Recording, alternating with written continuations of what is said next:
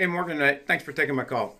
I'm going to see what I can do here for a quick video to kind of give you an idea of what our general contractors like about the program. So, what I'm looking at, I have it opened already, is our basic estimating. But the question I asked you, which is I was curious about, was if you're subbing out most of your work, this thing should work really well for you. Works like Excel, feels like Excel, but it's not. So, a couple ways to do it.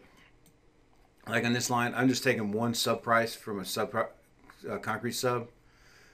His price to me, well, let me open this up a little bit here. At 3,200 square feet, he gave me a price of 4.25. So his price to me is the 13.6. I can put some markup and overhead. So for the CSI code 3000, I've got a quote. Actually, we'll go pick somebody here. Thought I had one in there. Concrete. We'll use VI Concrete. So I got a quote from VI Concrete. This is the cost code that I want to put it in for my budget, and it's a cost type of 4, which is a subcontract. Then the alternative is you could come down here, and a lot of our guys, our contractors, will do it this way, where they have a kind of a budget price going into the looking at the plans and kind of a historical budget. So they thought it was going to cost about $19.50. They got 3 different prices from 3 different people. The only one that's going to count is the one I have a 1 in here, so it's going to extend that across. And I go through that for all of the different subtrades. The advantage here of using this is once I'm done, I go up here to say export. I can take all these numbers out to my budget. So my budget's already entered for the job. Once it's awarded, it's immediate, like 2 mouse clicks, I guess it is. And then when I'm ready to start issuing subcontracts, I have a choice of either issuing the subcontracts by job or for a job in a phase. So if you have a multi-phase project going on where you have multiple buildings and you're going in phases, and the subcontract is just for the first building, you could just do it by phase 1 or phase 2, and then they're done. And then we can print out your subcontract. All of the information is on it, ready to go. It hits the fax machine or the email, or you print it out and mail it, but they're all filled out. Nobody's going to be typing in the job name, the description, and the amount of the contract. So. That's how our estimating works, and so the reason that people use it is because it does do a lot of different things here, where it eliminates a lot of the duplicate effort that you have today. And I'm not going to save this. The other thing they like about it, I'll show you just a couple different cost reports here, is one is the committed cost report. I'll just open this up real quick. So in this case, this happens to be a general GC job. These are the line items that I had on my job. This column here is my job budget that came from that estimate, plus any approved change orders, so they're in here. That's my budget. This is the cost that's come through the system so far. This column here, committed contract, these are all of the subcontracts that have been written, but I have not been invoiced for yet, so I have not received an invoice for my sub. And this column, pretty simple, it's just purchase orders that have been written, but have not been invoiced for yet. So, if I want to know how I spent, let's pick one here. If I want to know how I spent this $12,000, I can double click that, and those are the 3 vendors' invoices that make up the $12,000. And so easy to drill down, find the information. Same thing, if I want to drill down here and find out who the subcontract is with, I could drill back and find out who that subcontract is with. The other report that they use a lot is under the subcontracts here, this one here. So what we're looking at is a subcontract audit. It's for one job, job 27, for my electrical contractor. And if you see there's 3 line items up here, those were the original items on his subcontract that came from the estimate. Then he signed and we signed a change order increasing his contract by another $500. So now I know his contract's $3,400. And I've sent him a second change order number 2, for $1,850, but he hasn't returned it yet. But when he does, that'll move my contract now up to $5,250.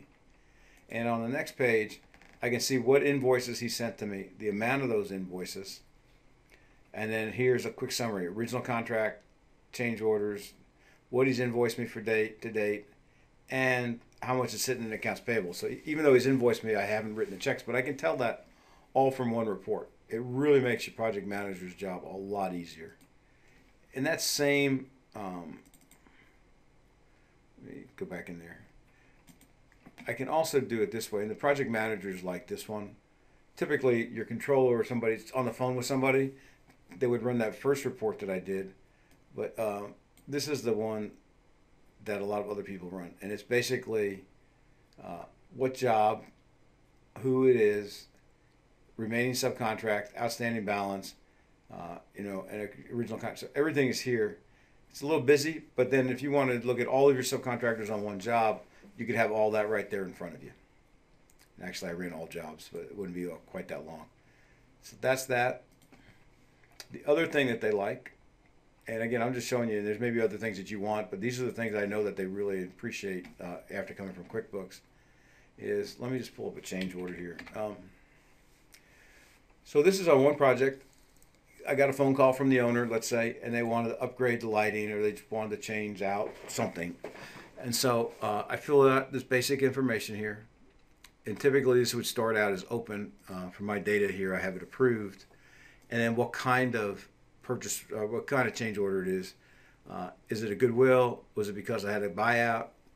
Left it out of the estimate? The architect initiated. These are customizable by you, but there's ways to classify those for reporting. So in this case, on this tab here, I went out to my sub and said, hey, Samson, how much more will it cost to go from fixture A to fixture B? He comes back and says, hey, it's $1,850. He has subcontract 2100, which would be change order 2 for him. What cost code the budget goes to. And then on this tab, I go back to the owner, and he doesn't see this. I ask him for 2400. He approves 2300, and this is where the budget for the revenue is going to go. Now, two things. There's a paper clip here in the top right, which is white, which means there's something behind it. I can now start attaching things to this actual change order. So things like an email that comes in and says, please proceed with change order, whatever number this is, 900. You can drag and drop that email from your Outlook in here so that you have a trail. If you want a copy of the plans where there was a plan change, where there was a picture of something that was broken and you're fixing it, you could attach that picture. Or if you really want, when he signs that change order and sends it back, you can scan that in and attach a scanned document here too. So your imagination is the only thing that's going to limit you here on what you can attach. And then it follows the AIA format. I'm just going to go down here real quick. So, your logo, your name, project, who it's to, the project information. And if you call yours change request or whatever, you can change a lot of this wording and formatting around. There's the lighting. If you had notes as to the specific fixture or model number, you could put that in there. And then a summary, like I said, in the AIA format, where you take the original contract and roll it all the way forward to the new contract. And you can actually try and sneak a couple extension days in here on there as well. So that's that. So those are the things that the GCs absolutely use on a day-to-day basis. Scheduling is part of our program. And I'm just going to pull up a schedule real quick here. Let's see, I think job 4 is good. So another general contractor job. The items of work that have to be done, very similar to Microsoft Project if you use it. The days it's going to take to do each of those tasks. What kind of task is it? Am I doing it? Is the sub doing it? Is it ordering materials, which is a kind of a special item in its own? Start date. You get a couple things here. You get the Gantt chart like you would out of any system, so you can kind of see where you are and what's going on. And let's just say it rained for a week and we couldn't get to the work or something happened. If I drag that out, obviously it moves everything out on the schedule. And if I move it back, it does the same thing. So here's why that's important. Remember now, on this grid here, if it was a sub and I assign that work to the sub in here and I said that's Jansen drywall, if I go back to this one, on the electrical, it's probably Samson again. It's the only electrical contract it's the only good electrical contractor I know. It is Samson. So we applied those to the right subs. What you're going to get for that on a weekly basis is a report that looks like this, called subcontract notice. And so let's just say you have 3, 4, 5 jobs going on. You update all those jobs. You drag and drop all those things, or pushed out or pushed back, and then you can start producing reports that look like this. Again, your name, whatever, to Samson Electrical. These are the 3 jobs that are popping up on the schedule for the next week or 2, whatever period you run this for. The items that were on his original subcontract, and the date you want them in and the date you want them out. And so the nice part here is it eliminates a lot of phone calls and radio messages and email. I mean, basically, it's a project notice telling them where you want them to be. And what we've done for other clients is that we've kind of added a box for them to sign and approve, or to note where they couldn't make it, and then they fax it back. It eliminates a lot of phone calls and a lot of running around. So that's kind of in a nutshell some of the things.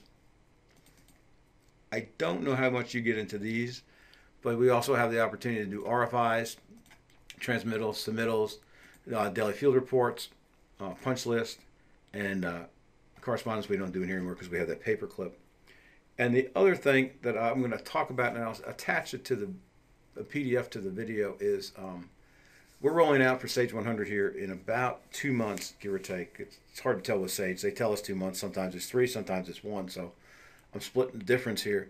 Is a product called Sage Construction Anywhere that's going to allow you to enter time on the job site and have it come directly back into the system. If your project manager on the job wants to request a report and he has permissions to do that, he'll be able to request a report through a cloud server and have that report sent directly to him without having to call the office. But what it acts as, and where the most important part for you is, if you're familiar with Dropbox, it's similar to Dropbox, but it's a lot better. And so you're going to be able to, up in the cloud, have pictures, copies of the plans, working documents, RFIs, transmittals. You can move all those up to the cloud, and then those folders are secured by individuals. So if you want your architect to see RFIs and pictures but not see transmittals, then he doesn't have permission for the transmittal folder. And so, and it's by project, which you can't do with Dropbox. And so each project would have its own folders and security for each project. So all those documents that you're trying to keep up with can now be installed in the cloud, accessible, really inexpensive to have. And the future for that product is pretty much endless as far as what it's going to be able to do. And the next release, which is summertime, will allow you to do your submittals, transmittals, and change orders in the field and have them entered automatically back in the Sage 100, where you're not going to have to worry about coming to the office to do those things. So your project managers are going to be able to stay mobile, on site, and not in the office to get their job done. So those are some of the things that are coming out.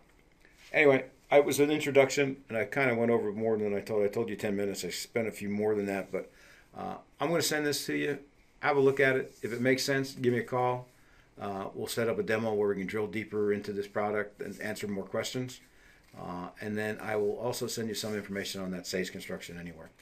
Hey, Morgan, thanks for watching. And if you need something, my name's Dennis, 800-659-5851. So, and I think I told you on the phone, we've got about 1,500 construction clients on Sage products. 1,300 plus are on this product. It was formerly known as Master Builder. Now it's Sage 100. A little around a half, I want to say 40-something%, maybe half, are general contractors. I've got everybody from $1 million a year up to Hal Hayes, which is probably at this point one of our largest. They're well over 100 million, and this product's still working really well for them. I met with another GC that does a lot of shopping centers and stuff. They're probably north of 50 million this year, and they're happy with the product as well. So give me a call. I'd like to help you out. Thanks.